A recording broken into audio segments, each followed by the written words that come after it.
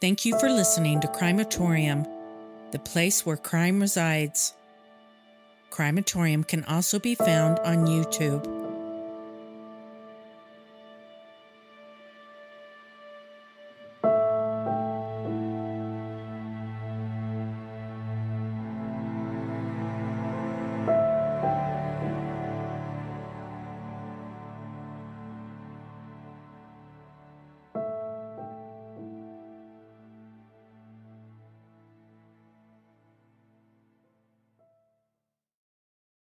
John, middle initial A, Daniels, D-A-N-I-E-L-S. Thank you. You may inquire. Thank you, Your Honor. Now, for this specific case, were you personally involved in Rachael Anderson's autopsy? I was not. Did we have a request of you? Yes. And what was that request? The request was to examine the report that was made by Dr. Donald Poyman, who did the autopsy, and basically review it and testify to Dr. Poyman's observations in court. Now, to be fair, I don't want to speak poorly of Dr. Poyman. Did he have some medical issues and is no longer with the coroner's office? Yes, Dr. Poyman had medical issues and is no longer with the coroner's office. Okay. And did you have an opportunity to review his documentation, the report, and the photographs that he took or someone took during his examination? Yes, I did. And did it appear as though he followed that general procedure that you previously outlined for the jury with the external exam and the internal exam? Yes, he did. We have State's Exhibit V2 up on the screen. Would you explain for the jury what we're looking at in State's Exhibit V2? We are looking at the upper chest, shoulders, face, and neck of the decedent. And do we know it's the same Rachael Anderson because of that unique number? Yes. Okay. I noticed that the front of her body, or what I would call the front of her body there, appears to be discolored. Can you explain that to the jury, please? That is livor mortis. At the time of death, all circulation stops. With time, blood in the small blood vessels of the skin and in the organs will settle to the lowest points because of the force of gravity. As it does so in the skin, it will change the skin first from a faint red to a darker red, ultimately to a dark purple. Early on in that process, the blood is still liquid, so you could have someone lying on their back, and if you turn them over, the blood would then follow the force of gravity to the front. Ultimately, livor mortis becomes fixed, and what that means is that the blood in the small blood vessels of the skin coagulates and remains in that position, indicating the position the body was in. So in this particular instance, the jury has seen photographs of Miss Anderson face down or laying on her stomach with her arms and legs behind her. Would this be consistent with her being in that position? Yes, it would. Okay. I also note there is something on her nose. Yes. Can you tell us about that, please? That is an abrasion. An abrasion is a lesion that is caused by something forcibly pulling across the surface of the skin and removing a portion of the epidermis superficial layers. The red is a small amount of hemorrhage. If there had been something across her nose, like a cord or something like that at the scene, is that mark consistent with that? Yes. Okay. Moving ahead to State's Exhibit V3, can you tell the jury what's in this photograph, please? This is a laceration. A laceration is an injury caused by a blunt force. It has an irregular edge. There is a margin at the edges of the tissues, which are described in the autopsy report. This blunt force injury apparently extends all the way through the scalp, as described by Dr. Poyman, down to the bone. So when you say extends down into the scalp, what do you mean? It extends through all the layers of the scalp. the skin and the subcutaneous tissues down to the bone. It is located, by the way, near the vertex of the head, near the top of the head. I was just going to say, you're kind of pointing to the top of your Yes. head. So the laceration itself goes down to her Yes. skull. Okay. And you mentioned it being a blunt impact. Blunt impact. How do you know that? By its appearance and by the description Dr. Poyman gave to me. His description, excuse me, he describes it as there are abrasions on both margins, and there is tissue bridging deep within the wound. This, by definition, makes it a laceration. A laceration is caused by a blunt impact of the skin, not a sharp object, but a blunt object. It causes the tear in the skin by stretching the skin beyond its tensile strength, and then the skin tears. So some sort of force with a blunt object to Yes. the skin. Yes.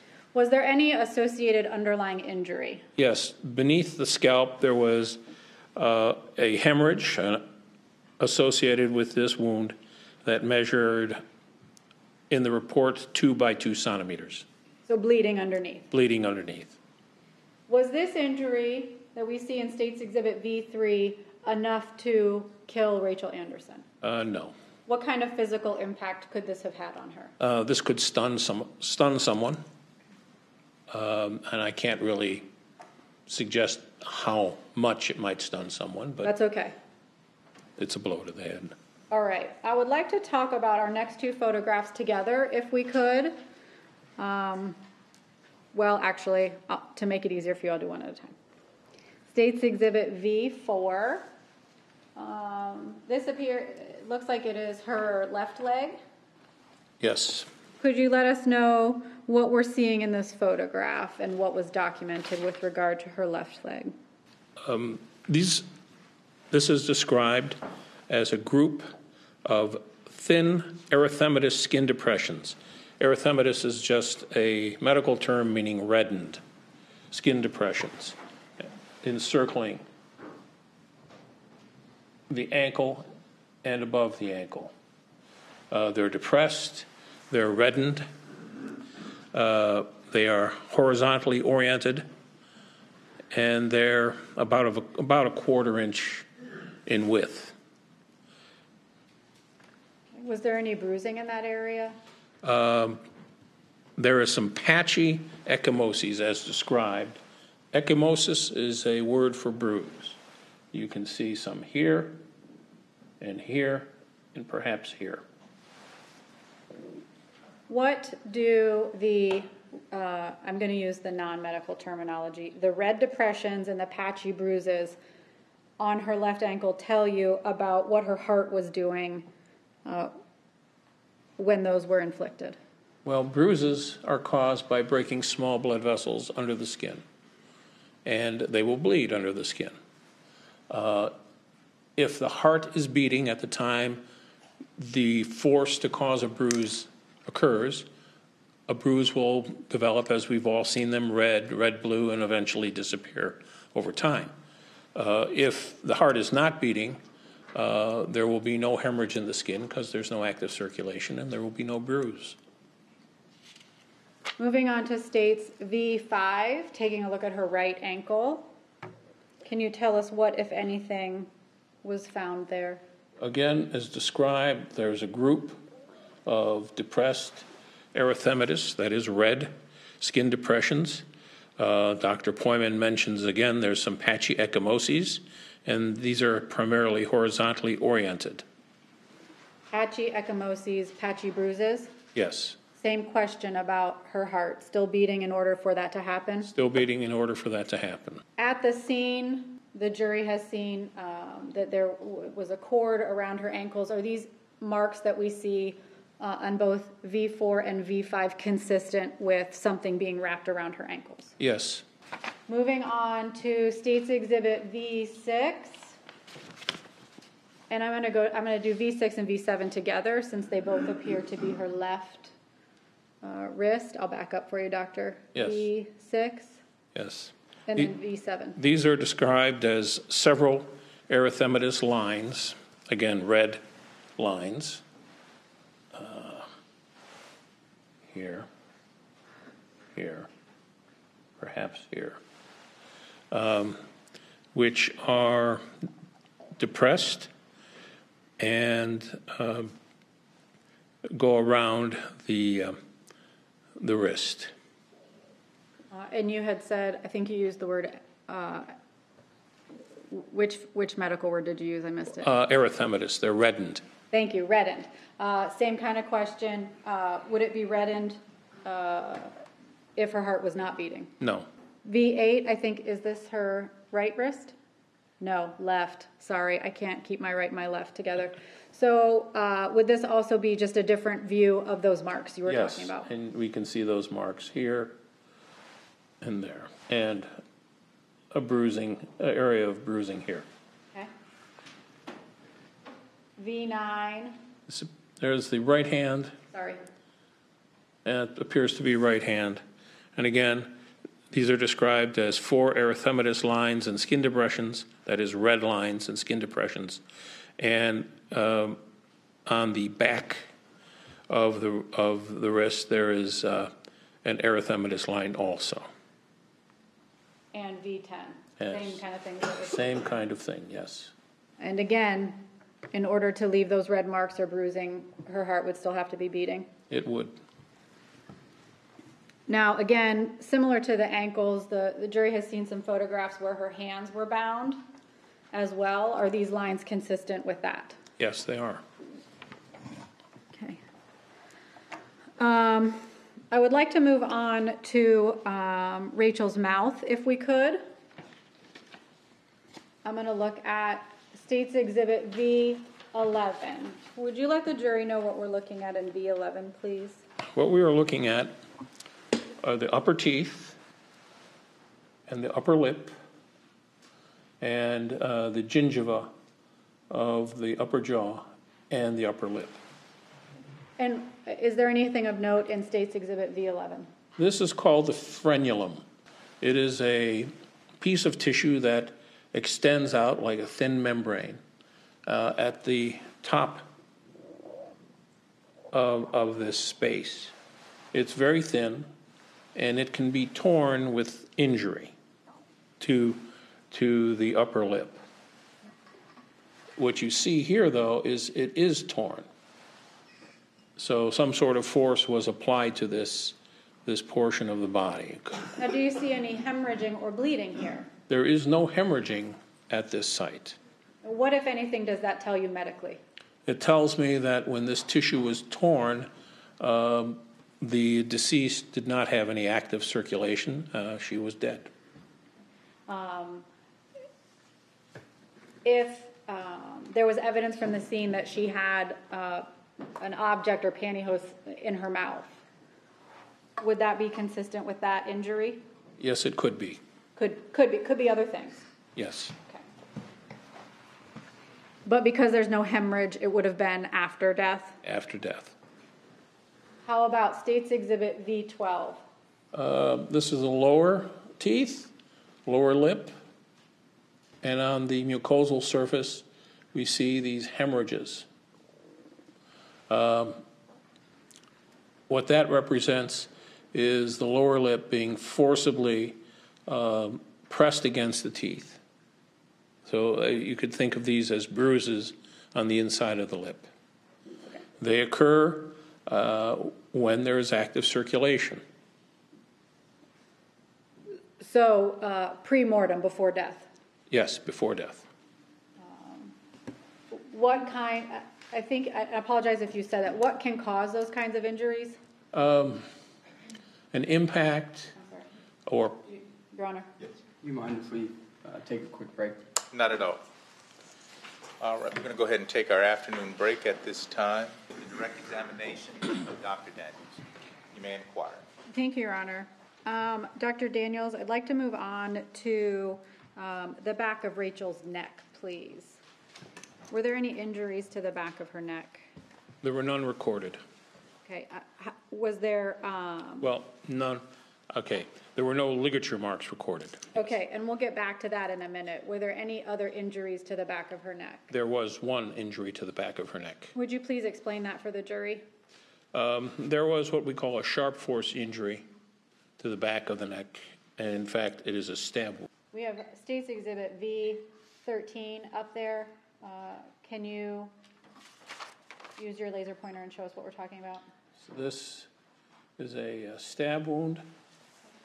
And then I apologize. I'm gonna move ahead to V14. What is that? This is a close-up of the stab wound, and in this case, you can see it has a slight J shape. And what, if anything, does that slight J shape tell you? That results when a knife blade is inserted or a sharp instrument is inserted into the body and then turned, either being while in or partially withdrawn and turned. It gives that J shape to generally one end and usually the blunt end of the stab wound. Okay. And were there any corresponding internal injuries for this stab wound? Yes, there were. Can you explain those for the jury, please? Okay, there was a skull fracture in the floor of the skull at the back. The technical term for that area is called the posterior cranial fossa. It was on the left. It's the base of the skull where the cerebellum, the small lobe of the brain, sits.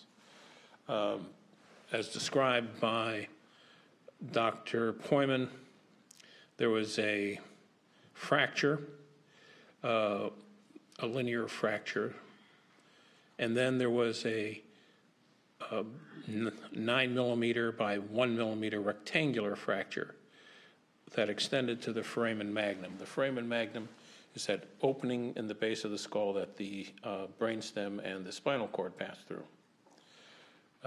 Dr. Poyman also indicated that one of the wound tracks passed through the cerebellum, the left cerebellar hemisphere, and that there was a secondary track that went into the internal capsule. When he means the internal capsule, he's referring to the area around nuclei within the center of the brain. So if I understand what you're saying, the stab wound that we saw in V13 and 14 went through her skull, fractured part of her skull, and into her brain. Yes. Then the portions you described there. Did it also break off a piece of her skull? There was a portion of that fracture that was loose within the skull, yes. And what, if anything, does that tell you about the force? Well, that portion of the floor of the skull is fairly thick. And I can't quantify by a number, Sure. but it requires a fair amount of force to be able to penetrate the skull in that way, and then to be able to break off a piece. That injury, the stab wound to the back of her head and into her brain, was that enough to cause her death? That would be enough to cause her death over time. Tell me what you mean by that, please. The portions of the brain that were injured wouldn't necessarily, in my opinion, wouldn't necessarily cause instant death. But unattended, an injury like that would result in the brain's reaction to injury, further hemorrhage, and probably swelling. All the constellation of those reactions to injury would ultimately cause death. It could result in unconsciousness, but immediate death, not so much. Okay. Now, was there an injury, though, that you did identify as you went through this review that did cause her death? Yes, the ligature marks and the compression of the neck and the asphyxia with it would and can cause a death at a much shorter time period. Okay, let's talk about State's Exhibit V15 then. What does the jury see in this photograph, please? What you're seeing are two brown ligature marks. He describes this as two groups of yellow-brown skin furrows across the anterior, the front aspect of the neck. The ligature marks consist of a horizontally oriented abrasion that varies in width about 1/4 to a 1/2 inch. And below that is a second horizontally oriented abrasion. So the first is about here, and then the second seems to go across here with a slight gap. Is there any way for you to tell whether that was one loop or two?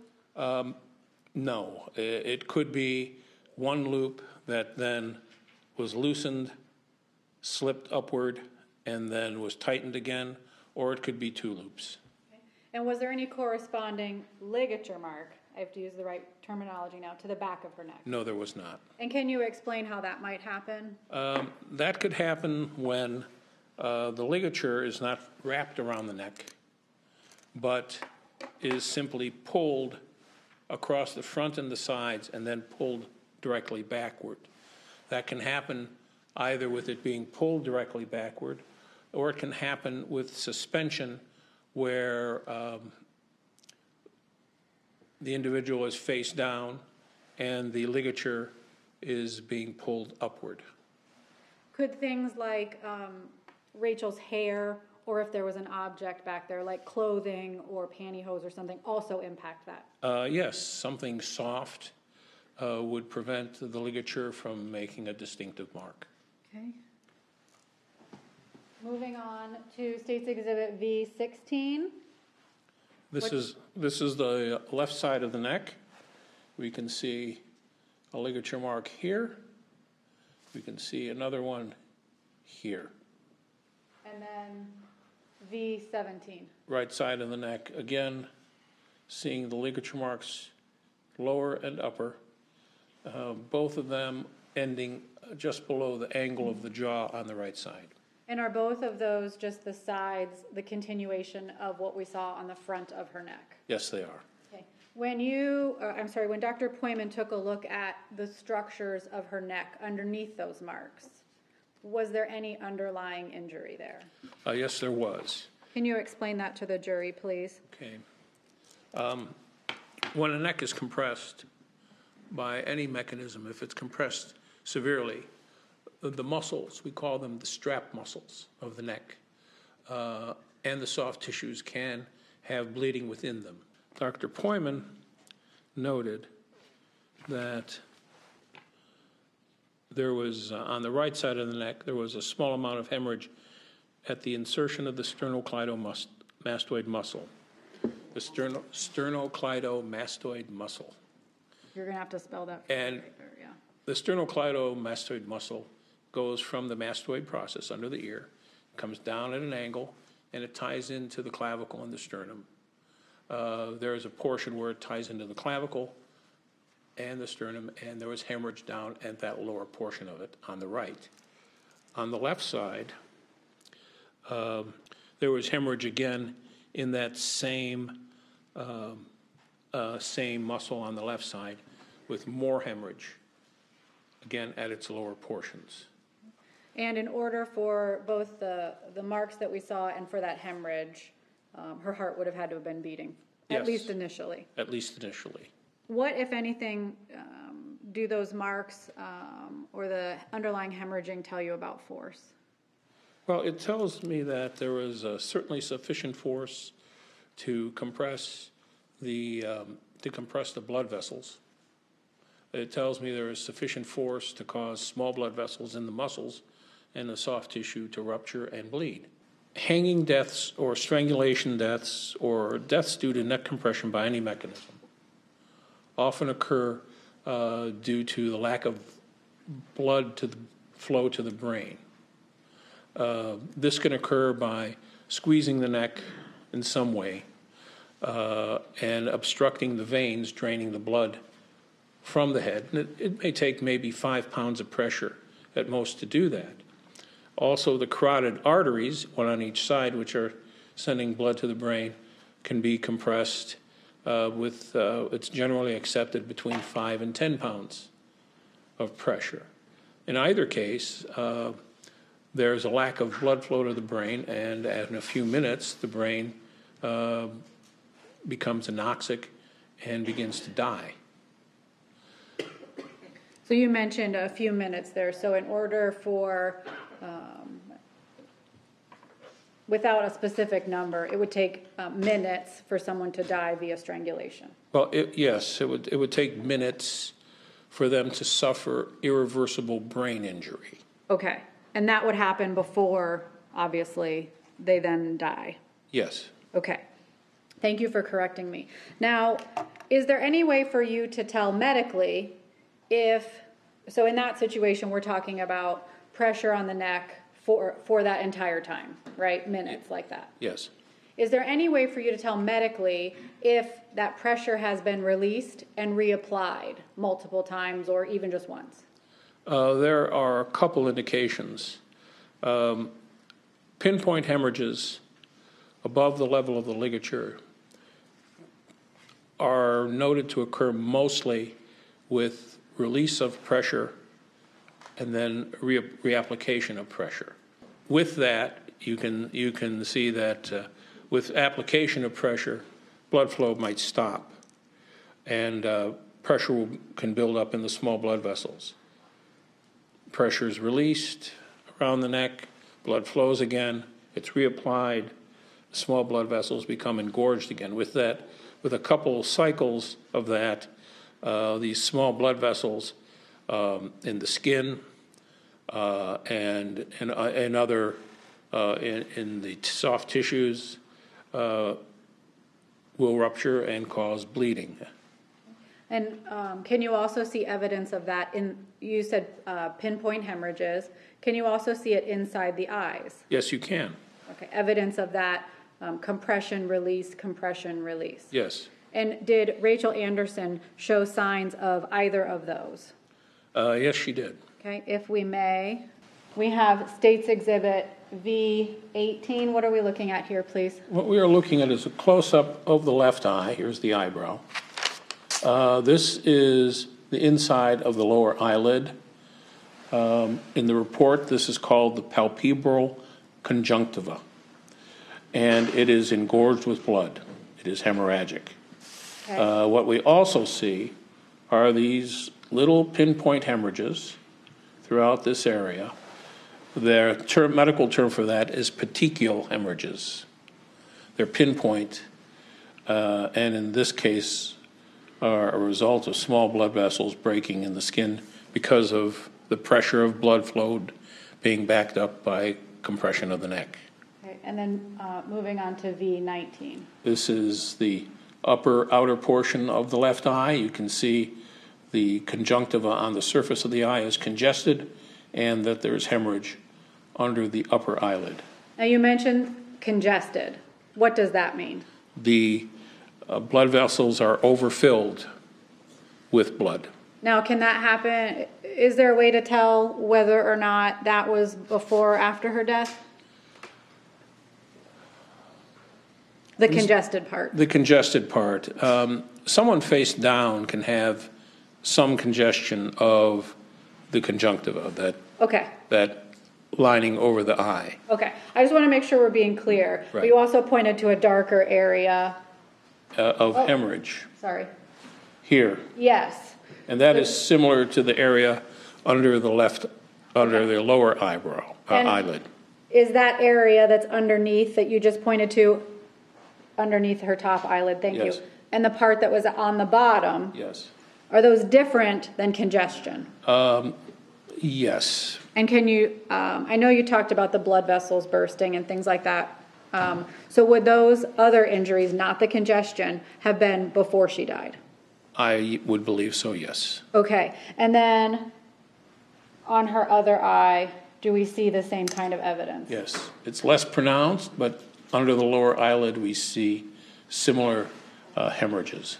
And those hemorrhages, not the congestion, and the petechiae around her eye, are those consistent with what you previously explained for the jury of the compression release? They would be consistent with a mechanism like that, yes. Okay. Are they consistent with struggling? Yes.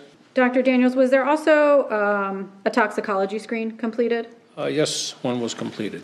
Is that done in every case? Yes, it is. Okay. And were there any results of significance in her toxicology screen? Of significance, no.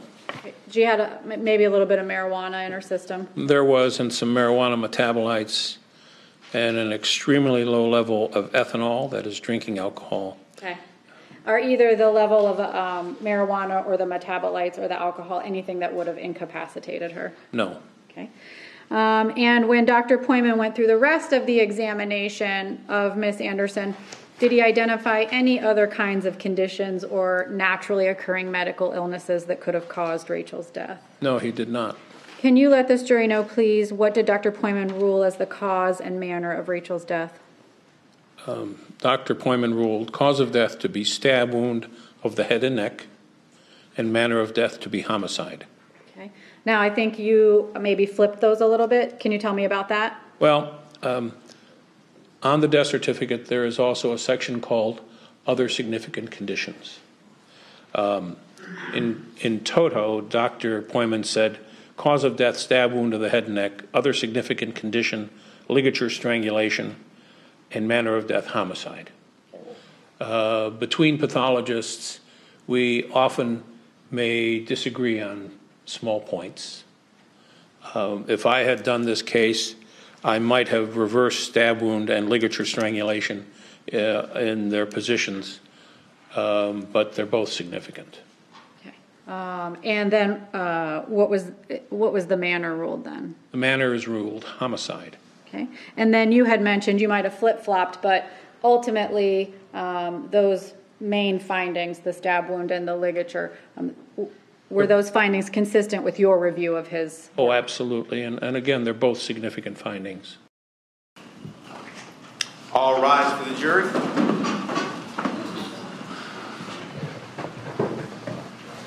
You may be seated.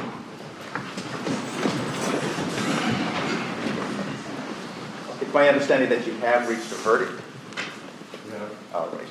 Ms. Harper, please.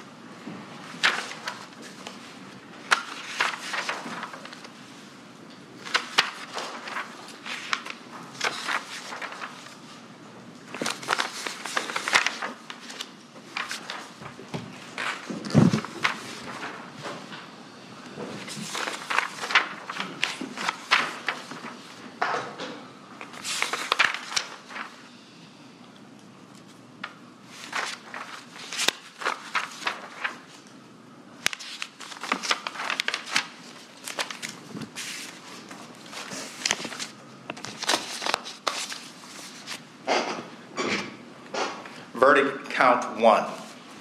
Guilty. We, the jury, being duly empowered and sworn to find the defendant Anthony Pardon guilty of aggravated murder as he stands charged in count one of the indictment. Specification 2. Furthermore, we, the jury, having found Anthony Pardon guilty beyond a reasonable doubt of aggravated murder as charged in count 1, find Anthony Pardon guilty of purposely causing the death of Rachael Anderson while committing or attempting to commit or fleeing immediately after committing or attempting to commit aggravated burglary. And the defendant personally committed each act which constituted aggravated murder of Rachael Anderson. Specification 3. Furthermore, we, the jury, having found Anthony Pardon guilty beyond a reasonable doubt of aggravated murder as charged in count 1, find Anthony Pardon guilty of purposely causing the death of Rachael Anderson while committing or attempting to commit or fleeing immediately after committing or attempting to commit kidnapping. And the defendant personally committed each act which constituted the aggravated murder of Rachael Anderson. Specification 4. We, the jury, having found Anthony Pardon guilty beyond a reasonable doubt of aggravated murder as charged in count 1, find Anthony Pardon guilty of purposely causing the death of Rachael Anderson while committing or attempting to commit or fleeing immediately after committing or attempting to commit rape. And the defendant personally committed each act which constituted the aggravated murder of Rachael Anderson. Specification 5. We, the jury, having found Anthony Pardon guilty beyond a reasonable doubt of aggravated murder as charged in count 1. Find Anthony Pardon guilty of purposely causing the death of Rachael Anderson while committing or attempting to commit or fleeing immediately after committing or attempting to commit aggravated robbery, and the defendant personally committed to each act which constituted aggravated murder of Rachael Anderson, and what appeared to be 12 signatures. Verdict, count 2, guilty. We, the jury, being duly impounded and sworn, do find the defendant Anthony Pardon guilty of aggravated burglary as he stands charged in count 2 of the indictment, and what appeared to be 12 signatures. Verdict, count 3, guilty. We, the jury, being duly impounded and sworn, do find the defendant Anthony Pardon guilty of aggravated murder as he stands charged in count 3 of the indictment. Specification 2. Having found Anthony Pardon guilty beyond a reasonable doubt of aggravated murder as charged in count 3, find Anthony Pardon guilty of purposely causing the death of Rachael Anderson while committing or attempting to commit or fleeing immediately after committing or attempting to commit aggravated burglary, and the defendant personally committed each act which constituted the aggravated murder of Rachael Anderson. Specification 3. We, the jury, having found Anthony Pardon guilty beyond a reasonable doubt of aggravated murder as charged in count 3, find Anthony Pardon guilty of purposely causing the death of Rachael Anderson while committing or attempting to commit or fleeing immediately after committing or attempting to commit kidnapping, and the defendant personally committed each act which constituted the aggravated murder of Rachael Anderson. Specification 4. We, the jury, having found Anthony Pardon guilty beyond a reasonable doubt of aggravated murder as he stands charged in count 3, find Anthony Pardon guilty of purposely causing the death of Rachael Anderson while committing or attempting to commit or fleeing immediately after committing or attempting to commit rape, and the defendant personally committed each act which constituted the aggravated murder of Rachael Anderson. Specification 5. We, the jury, having found Anthony Pardon guilty beyond a reasonable doubt of aggravated murder as charged in count 3, find Anthony Pardon guilty of purposely causing the death of Rachael Anderson while committing or attempting to commit or fleeing immediately after committing or attempting to commit aggravated robbery, and the defendant personally committed each act which constituted the aggravated murder of Rachael Anderson, and what appeared to be 12 signatures. Verdict, count 4, guilty. We, the jury, being duly impounded and sworn, do find the defendant Anthony Pardon guilty of kidnapping as he stands charged in count 4 of the indictment, and then what appeared to be 12 signatures. Verdict, count 5, guilty. We, the jury, being duly impounded and sworn, do find the defendant Anthony Pardon guilty of aggravated murder as he stands charged in count 5 of the indictment. Specification 2.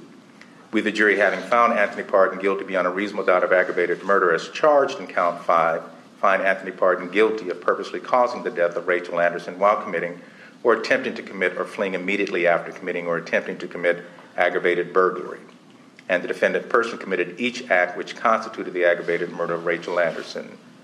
Specification 3.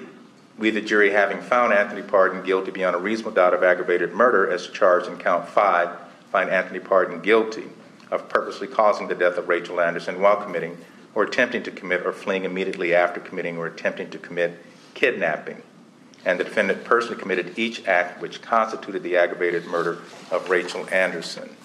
Specification 4. We, the jury, having found Anthony Pardon guilty beyond a reasonable doubt of aggravated murder as charged in count 5, find Anthony Pardon guilty of purposely causing the death of Rachael Anderson while committing or attempting to commit or fleeing immediately after committing or attempting to commit rape, and the defendant personally committed each act which constituted the aggravated murder of Rachael Anderson. Specification 5. We, the jury, having found Anthony Pardon guilty beyond a reasonable doubt of aggravated murder as charged in count 5, find Anthony Pardon guilty of purposely causing the death of Rachael Anderson while committing or attempting to commit or fleeing immediately after committing or attempting to commit aggravated robbery, and the defendant personally committed each act which constituted the aggravated murder of Rachael Anderson, and again what appeared to be 12 signatures.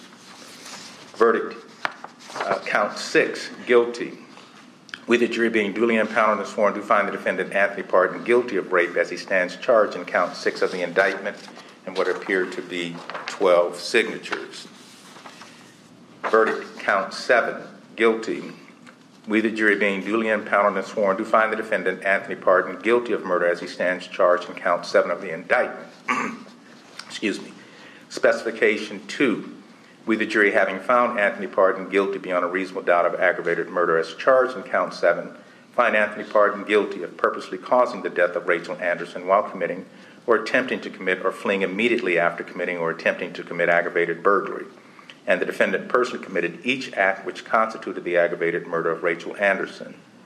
Specification 3, we the jury having found Anthony Pardon guilty beyond a reasonable doubt of aggravated murder as charged in count 7, find Anthony Pardon guilty of purposely causing the death of Rachael Anderson while committing or attempting to commit or fleeing immediately after committing or attempting to commit kidnapping, and the defendant personally committed each act which constituted the aggravated murder of Rachael Anderson.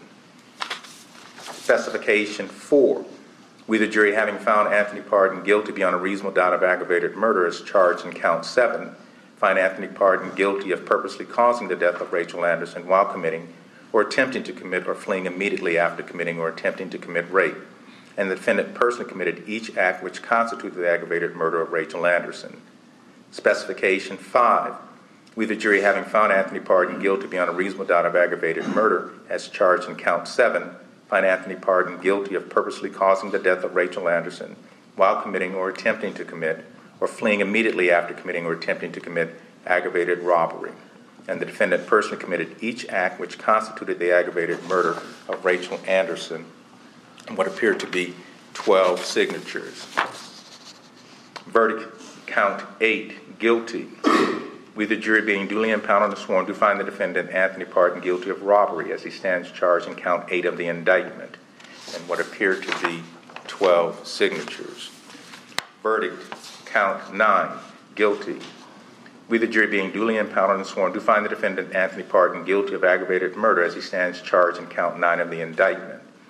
Specification 2, we the jury having found Anthony Pardon guilty beyond a reasonable doubt of aggravated murder as charged in count 9, find Anthony Pardon guilty of purposely causing the death of Rachael Anderson while committing or attempting to commit or fleeing immediately after committing or attempting to commit aggravated burglary, and the defendant personally committed each act which constituted the aggravated murder of Rachael Anderson. Specification 3, we the jury having found Anthony Pardon guilty beyond a reasonable doubt of aggravated murder as charged in count 9, find Anthony Pardon guilty of purposely causing the death of Rachael Anderson while committing or attempting to commit or fleeing immediately after committing or attempting to commit kidnapping, and the defendant personally committed each act which constituted the aggravated murder of Rachael Anderson. Specification 4, we the jury having found Anthony Pardon guilty beyond a reasonable doubt of aggravated murder as charged in count 9, find Anthony Pardon guilty of purposely causing the death of Rachael Anderson while committing or attempting to commit or fleeing immediately after committing or attempting to commit rape, and the defendant personally committed each act which constituted the aggravated murder of Rachael Anderson. Specification 5, we the jury having found Anthony Pardon guilty beyond a reasonable doubt of aggravated murder as charged in count 9, find Anthony Pardon guilty of purposely causing the death of Rachael Anderson while committing or attempting to commit or fleeing immediately after committing or attempting to commit aggravated robbery, and the defendant personally committed each act which constituted the aggravated murder of Rachael Anderson, and what appeared to be 12 signatures, and all the verdict forms are dated with today's date. Does anyone wish the jurors to be polled? Yes, Your Honor, on behalf of Anthony Pardon. All right. Ladies and gentlemen, all I'm going to do is ask you if this is your verdict, and all you need to do is just say yes or no, okay? So as to juror number 1, is this your verdict? Yes. As to juror number 2, is this your verdict? Yes. 2. Okay, yes. Yes. Juror number 3, is this your verdict? Yes. Juror number 4, is this your verdict? Yes. Juror number 5, is this your verdict? Yes. Juror number 6, is this your verdict? Yes. Juror number 7, is this your verdict? Yes. Juror number 8, is this your verdict? Yes. Juror number 9, is this your verdict? Yes. Juror number 10, is this your verdict? Yes. Juror number 11, is this your verdict? Yes. Juror number 12, is this your verdict? Yes. All right. Okay. Thank you, ladies and gentlemen, for this very, very difficult job. In a moment, I am going to excuse you, but your responsibility to this case continues and remains. This is likewise even for the alternate jurors. Mr. Thomas. Thank you very much, Your Honor. All right, this time, Anthony Park would like to give a statement. All right, like I said, my name is Anthony Park, and you done heard from a lot of people, family members, the DA, Mr. Dixon, and Mr. Thomas. So now I'd like to give you a chance to hear from me.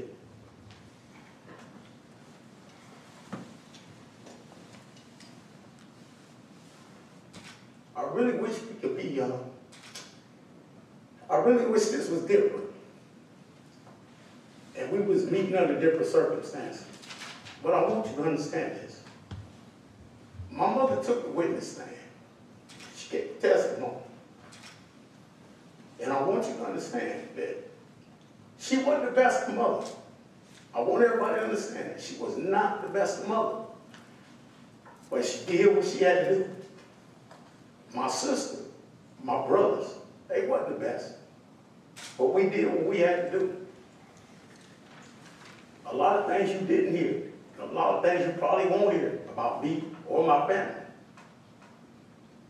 But I want you to know this. Eric Martin was my dad. I love my dad, but I hated my dad. Two people made me who I am today. And I blame that on my dad and the system. I was raised by the system, and I was raised by an abusive father. I used to witness my father beat my mother like a dog. And my mother told you she pulled a gun on me one time, and she did. But I always wondered why she never pulled that gun on him and pulled the trigger. Because if anybody ever beat me like that, I would have did it. They say, my sister said my mother left us. She did. She left us too late. I would have been gone. I would have told my mother I would have been gone.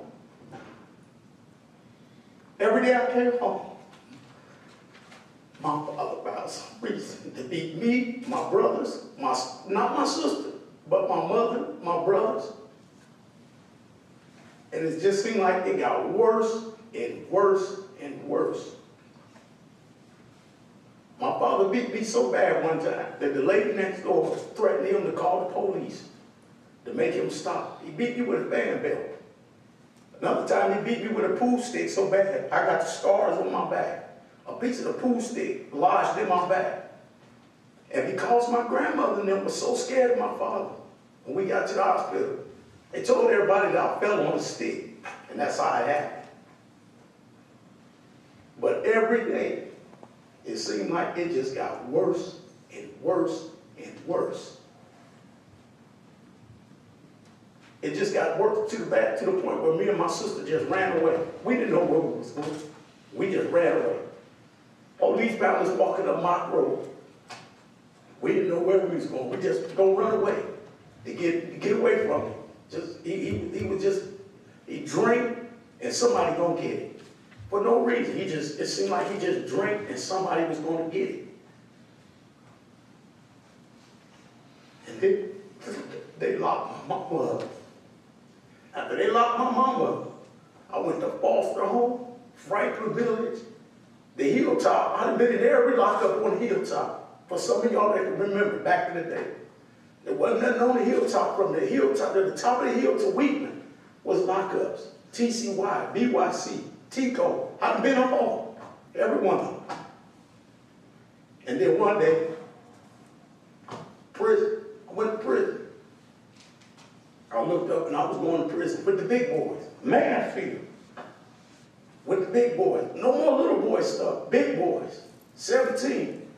5'5", 125 pounds. And like my mother said, I used to box. I thought I was bad. I was tough-toned. But nobody do nothing to me. Until I got to Mansfield. And that's when everything changed. Mansfield was a place that you had to be there. You had to actually be there. And I know some of y'all have seen the movie Shawshank with Morgan Freeman. The way they portrayed that prison, that's how it was in Mansfield. That's just how it was. When you walked through the gates, you was a big boy. You wasn't a little boy no more. Didn't nobody care I was 17. Didn't nobody care I was the youngest person there. Didn't nobody care I was the smallest person there. All I was a victim. And somebody was going to pray. And it happened. And just when I thought it couldn't get no worse, Lucasville. That's the worst of the worst. Lucasville. I learned how to be everything I am in Lucasville. People talked about knives and shanks. In Lucasville, you was going to get a shank or you was going to get shanked. That's how it was, ladies and gentlemen. I make no apologies for it. I had to adapt to where I was. Again, wasn't no little boys there. You was a grown man. A grown man. 3 shadows. Screams. Everybody walking by. Nobody stopped. Officers turned a blind head. They didn't care. I'll never forget that day. I'll never forget that day. It was 1995, December 22nd, right before Christmas, 1985, excuse me. 1985, right before Christmas. Them screams, them people walking by, them 3 shadows, them people in the sickle doing what they was doing to me. Did anybody care? No. No. Pull your pants up, man.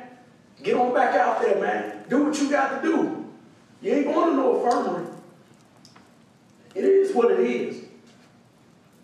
Was I proud of some of the things I had to do? No. I did it to survive.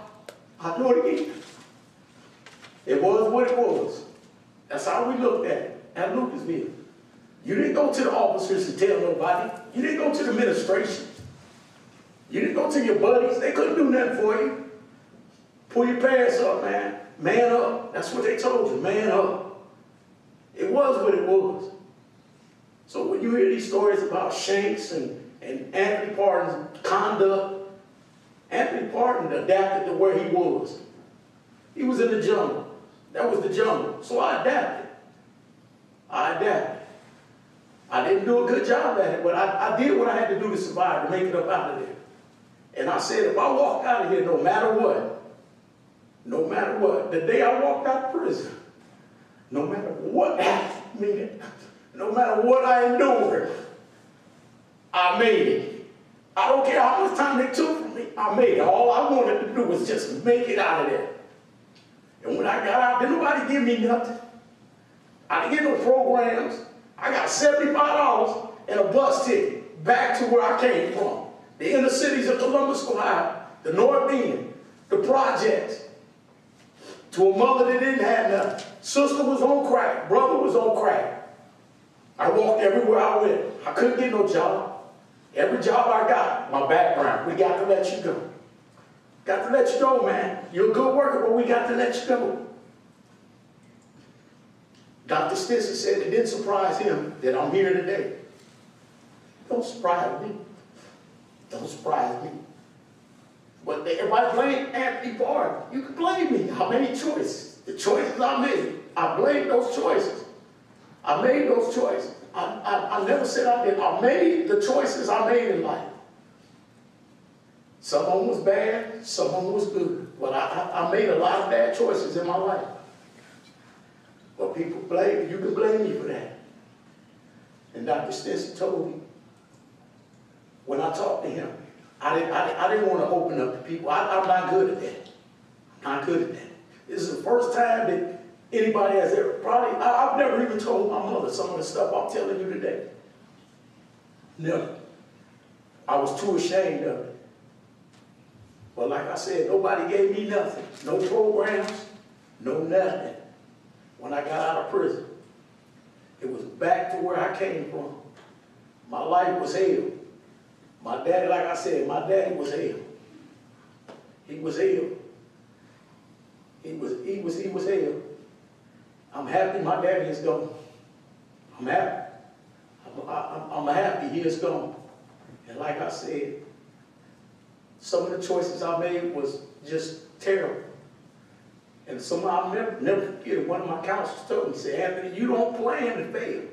You keep failing to plan. I want to tell you, hey, what if I ain't got no plans? What if I ain't got no plans? Then what am I going to do? I'm destined to fail anyway. I ain't got no plans. Plans to do what? To do what? What am I going to do? I'm a sex offender. Nobody want me living next door to him. You wouldn't want me living next to you. So what plans do I got? Ain't got no plans. I ain't got no plans. I never did have a plan. It was come out and do whatever you do. And just hope you make it. Like I said, I'm not asking you to accommodate my physical scars. I'm not asking you to do that. But I'm asking you to don't look past them. I told my attorney the other day, I said, you know what? Members and ladies of the jury, if you take a dog, if you take a puppy, go buy you a puppy. Go buy you a puppy. Please, go buy you a puppy and put him in your backyard for 38 years. 38 years, chain him in your backyard. And one day on the 38 years, take him in your house. I ain't got to tell you what he's going to do. I ain't got to tell you what he's going to do. But I'll ask you this. When he do what he doing there, be understanding. Because you helped create that. That's what you created when you left him out there for 38 years. So I respect any decision that you made, any decision that you will make. And like I said, I wish we could meet under different circumstances. But it is what it is. And that's the story of Anthony Park. That's me. Foster home after foster home. The people didn't care about me. All they cared about was they get the check. That's all they cared about. As long as that check was rolling in, it was all good. As soon as I wouldn't comply with telling lies to the council to get more money, to get more food stamps, out I went. You got to go from here, buddy. You got to go.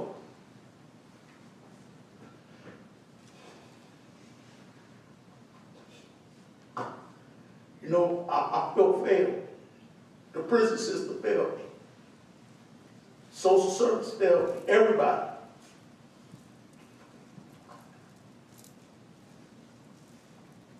I just wanted you to know, to me. I didn't want you to keep hearing it from everybody else. I wanted you to hear it from the guy that went through it. I was the guy that went through it. Not them, not these people here, not you. So can't nobody tell the story like I'm telling it. And I don't have nothing out there from you. Like I said, I respect any decision that you've already made and any decision that you have to make. I know you'd rather be out there doing other things than sitting here listening to me. But I wanted you to hear straight from me. Forget what everybody else told you. I'm telling you what it is. And I'm telling you how it was and what I went through. Thank you. Thank you. All rise. Honorable Stephen L. McIntyre presiding. Thank you, everyone. You may be seated.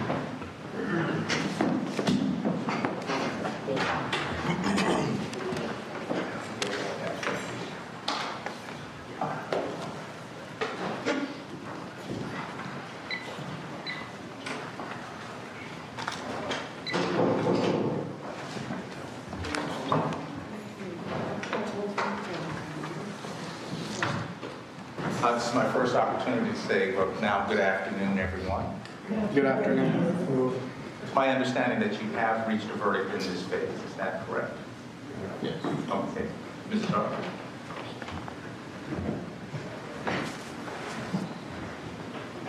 Thank you.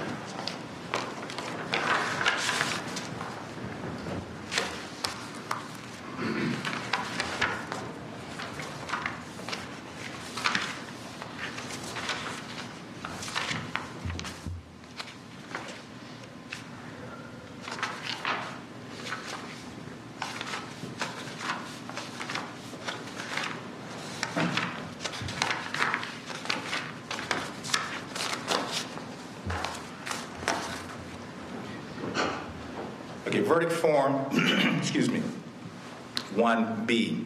We, the jury, being deadlocked and unable to agree on whether the aggravating circumstances outweigh the mitigating factors beyond reasonable doubt, hereby unanimously return the following life sentence, life imprisonment without parole, and what appear to be 12 signatures. Verdict 3B. We, the jury, being deadlocked and unable to agree on whether the aggravating circumstances outweigh the mitigating factors beyond a reasonable doubt, hereby unanimously return the following life sentence on count 3, life imprisonment without parole, and what appear to be 12 signatures. We, the jury, being deadlocked and unable to agree on whether the aggravating circumstances outweigh the mitigating factors beyond a reasonable doubt, hereby unanimously return the following life sentence on count 5, life imprisonment without parole, and what appear to be 12 signatures. Verdict 7B. We, the jury, being deadlocked and unable to agree on whether the aggravating circumstances outweigh the mitigating factors beyond a reasonable doubt, hereby unanimously return the following life sentence on count 7, life imprisonment without parole, and again, what appear to be 12 signatures. Verdict 9B. We, the jury, being deadlocked and unable to agree on whether the aggravating circumstances outweigh the mitigating factors beyond a reasonable doubt, hereby unanimously return the following life sentence on count 9, life imprisonment without parole, and what appear to be 12 signatures. All the verdict forms are dated today's date, the 20th of February. Either side wish the jurors to be polled. State does not own, State just would thank the jury for their service in this case. All right. On behalf of the defendant. Your Honor, the defense feels the same way. We do not wish the jurors to be polled. We would like to also thank the jurors for their service. Okay. Thank you very much.